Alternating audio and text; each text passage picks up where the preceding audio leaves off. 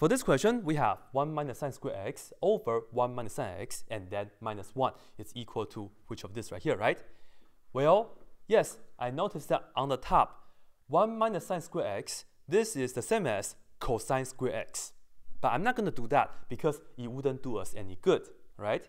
I cannot simplify anything if I replace the top with cosine square x. Because I noticed that on the bottom, we do have 1 minus sine x, right? On the top right here, let me just go ahead and factor this out.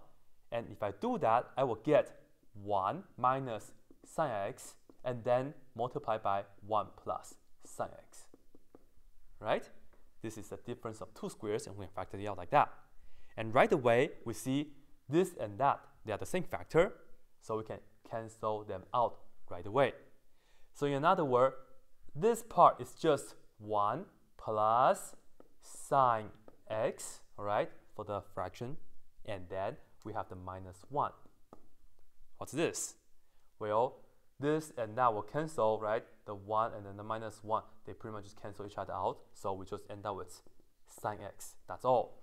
And this is the simplest that you can get, of course, right? Answer choice C, just like this.